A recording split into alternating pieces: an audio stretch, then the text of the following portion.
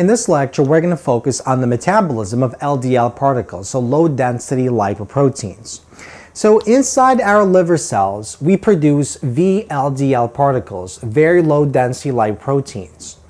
And so they contain a very high amount of triglycerides, and they also contain some cholesterol and cholesterol esters and proteins and phospholipids.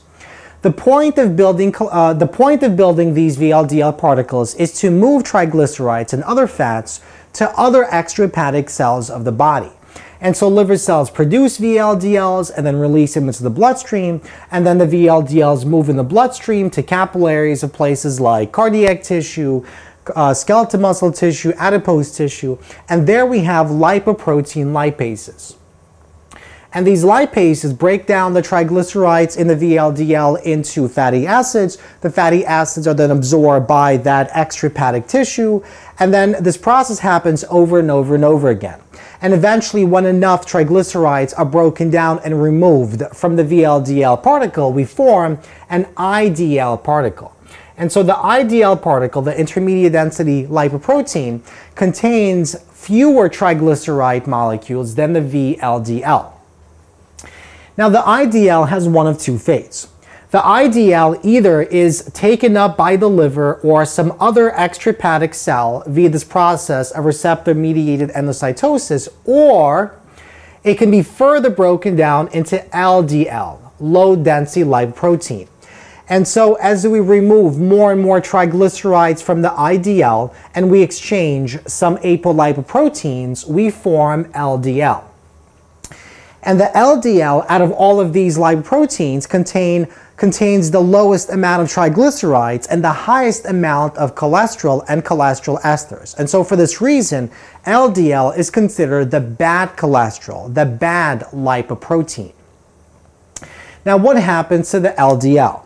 Well, about 70% of the LDL under normal conditions is absorbed and cleared by the liver, and the remainder is taken up by extrahepatic tissue. So in this lecture, I'd like to focus on the process by which LDL particles are absorbed by the liver, and this process is known as receptor-mediated endocytosis.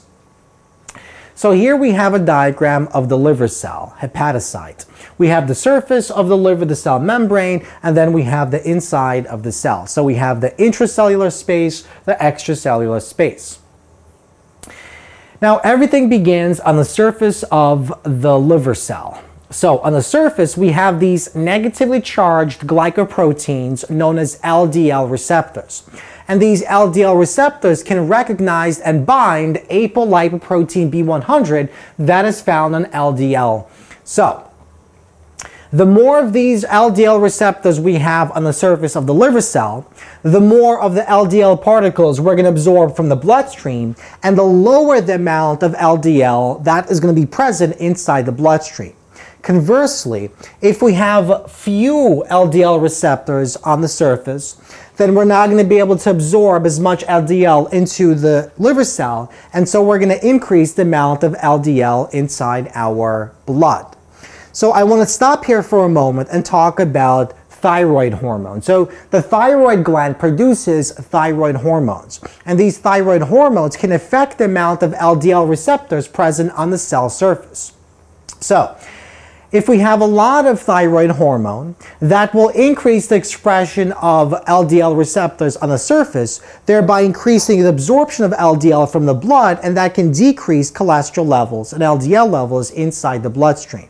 Conversely, if we have a condition known as hypothyroidism, in which the thyroid gland isn't producing a lot of thyroid hormone, then we're essentially going to decrease the expression of LDL receptors, and that can decrease the absorption of LDL and cholesterol by the liver, thereby increasing cholesterol inside the bloodstream. And this can cause hypercholesterolemia, and that can increase the risk of developing atherosclerosis. So LDL receptors can recognize ApoB100, but we also have other LDL receptors that can recognize additional apolipoproteins. For example, we have LDL receptors that can also recognize ApoE, and this is found on IDL and chylomicrons. So in the same exact way that LDL particles utilize this receptor-mediated endocytosis process in the liver, these other ones, IDL and chylomicrons, also utilize this very similar process. So if you know one, you know all the others.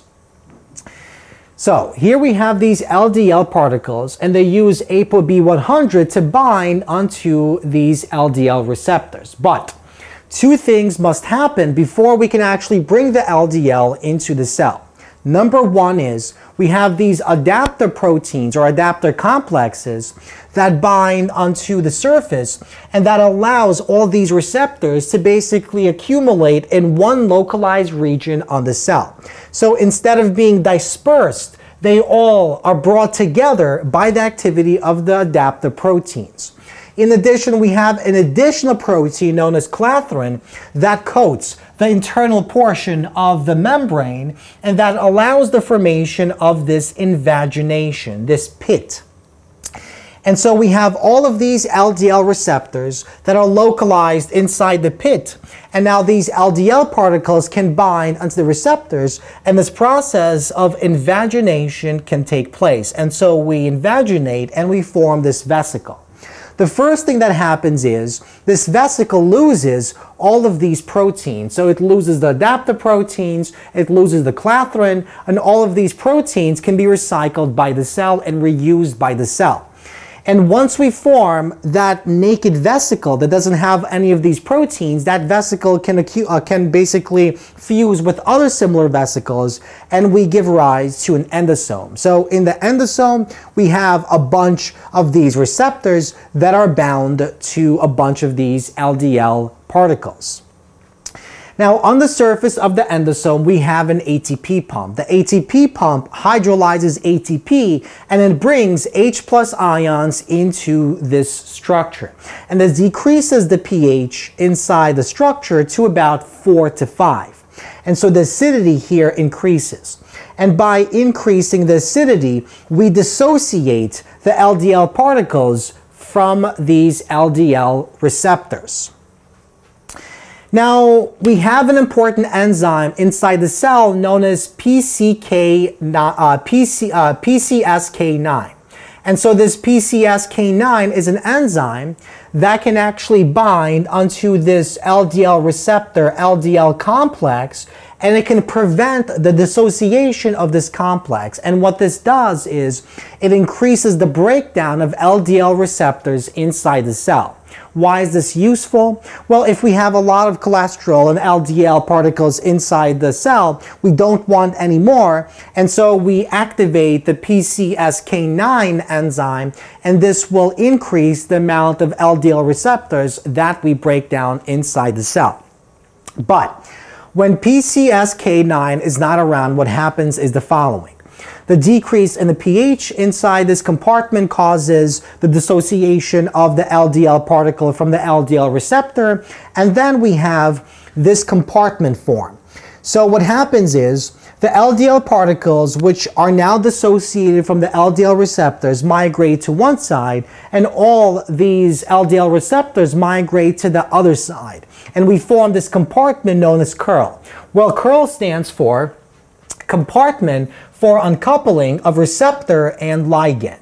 So once we form this curl, all of these receptors are found inside this region, and it basically breaks off and it forms this vesicle that can now go back into the membrane, and so these LDL receptors can be used. But what happens to the LDL particles themselves? Well, the LDL, this compartment that contains the LDL particles that breaks off combines with lysosomes in the cell. And so the fusion allows the lysosome to now begin breaking down that LDL particle. So the lysosomes contain these hydrolytic enzymes that act on the LDL particles and break it down to its constituents.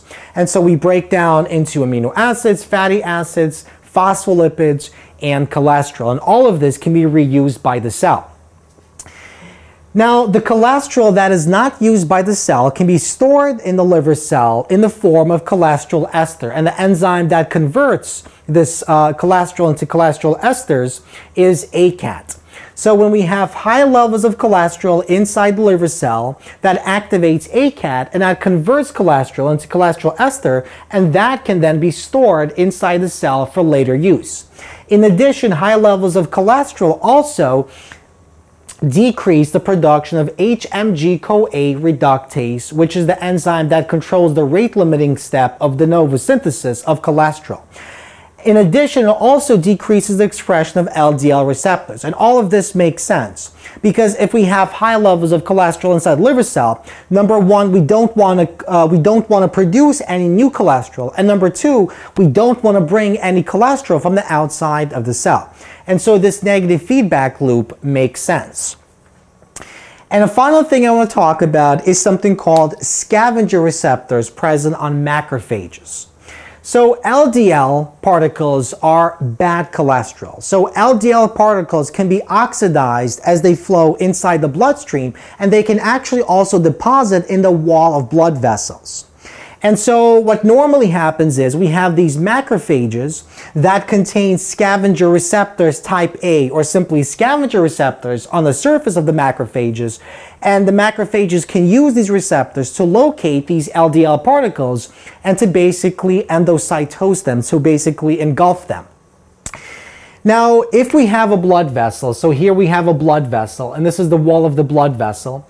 So if we have LDL particles moving into the wall and then they become oxidized, the macrophages swimming in a bloodstream can move into the wall and engulf this oxidized LDL particle, and that's a good thing. But if this happens a lot, it can actually cause inflammation in the wall of the blood vessel, and over time that can cause development of atherosclerotic plaque, and this process is known as atherosclerosis. And that's exactly why, if we have high levels of LDL particles in the bloodstream, that increase the risk of developing atherosclerosis of our blood vessels.